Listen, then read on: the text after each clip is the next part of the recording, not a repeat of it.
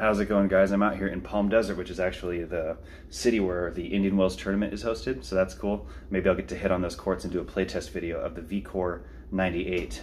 And this is an interesting racket. They have some cool changes here. If you're just looking at it, maybe you can tell that the head shape is a little bit wider towards the top. So they widened it up at the 10 and 2 area, and I can tell right away just by looking at it that that's one of the changes that they've made.